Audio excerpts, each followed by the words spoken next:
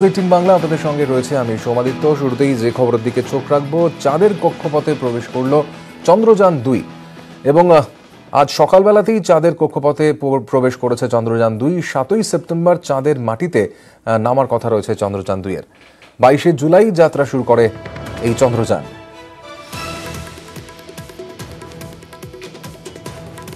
সন্দীপ চক্রবর্তী মহাকাশ বিজ্ঞানী এই মুহূর্তে আমাদের সঙ্গে ফোনে, তার সঙ্গে আমরা কথা বলে নেব। এখনো পর্যন্ত যেভাবে ভাবা হয়েছিল কতটা ঠিকঠাক ভাবে এগোচ্ছে এই অভিযান, কারণ শেষটা এখনো নির্ভর করছে 7ই সেপ্টেম্বরের দিকে প্রত্যেকেই তাকিয়ে রয়েছি। কক্ষপথে প্রবেশ করলো আজকে, সেক্ষেত্রে এতদূর পর্যন্ত যেভাবে এই চন্দ্রযান তার উদ্দেশ্য নিয়ে এগিয়েছে কতটা সফল? দেখুন, অফিসিয়ালি আজকে রাত্রে 9:30টার সময় লুনার অরবিট ইনসার্শন করার কথা ছিল, কিন্তু অর্থাৎ কিনা প্রায় 12 ঘন্টা পরে, কিন্তু 10:53 লুনার ইনসার্শন অরবিটে পৌঁছে গেছে। এবং চাঁদের মহাকাশ এখন যেটা হয়েছে, একদিন ধরে স্পেস ক্রাফটটা ছিল আর্থ পার্কিং অরবিটে, অর্থাৎ পৃথিবীর চারিদিকে ঘুরছিল। এই প্রথম সেটা এখন চাঁদের চারিদিকে ঘুরতে শুরু করলো, অর্থাৎ যন্ত্রের ওপরে এখন পুরোপুরি কন্ট্রোল নিয়ে ফেললো চাঁদ এবং তার মহাকর্ষ এবং যন্ত্রকে চালিত করবে।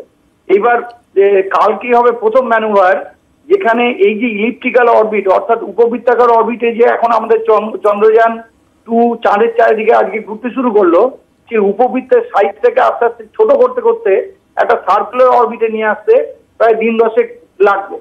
এবং সেই অরবিটটা হবে তখন 100 কিলোমিটার বাই 100 কিলোমিটার। আপাতত যে অরবিটটা গেছে সেটা বেশ লম্বাটে, কিন্তু চাঁদের গ্রাভিটির মধ্যে, অর্থাৎ অফিসিয়ালি চাঁদে পৌঁছে গেছে। আচ্ছা, এইটা বিশাল সাকসেস, কারণ এটা আমাদের একটা ইনসার্শন অরবিটটা ছিল এমন একটা জায়গা যেখানে চাঁদের মহাকর্ষ এবং পৃথিবীর মহাকর্ষ এই দুটো এক্স্যাক্টলি ক্যান্সেল করে।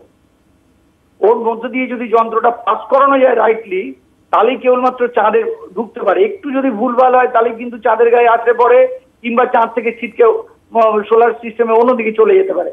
ফলে এই যে ইনসার্শন হলো, এটা একটা বিশাল ইম্পর্টেন্ট পয়েন্ট এবং মাইলস্টোন।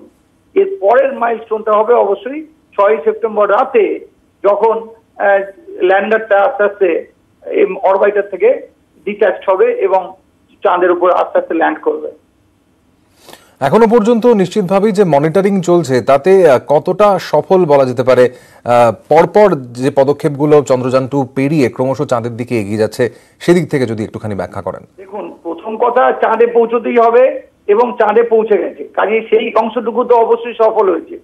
কিন্তু সবচেয়ে ইম্পর্টেন্ট এবং চ্যালেঞ্জিং যে অংশটুকু, যে লাস্ট 15 মিনিট, যে লাস্ট টেররাইজিং 15 মিনিট, যেটার কথা ডক্টর শিবান, ইসরো চেয়ারম্যান, বারবার বলে আসছেন, সেটা হলো 6ই সেপ্টেম্বরের রাতে, যখন অরবিটার থেকে ল্যান্ডারটা সেপারেট করে আস্তে আস্তে আস্তে আস্তে ধীরে ধীরে, প্রচন্ড ধীরে ধীরে 15 মিনিটে 30 কিলোমিটার থেকে চাঁদের গায়ে এসে নামা হবে, প্রচন্ড ধীরে ধীরে।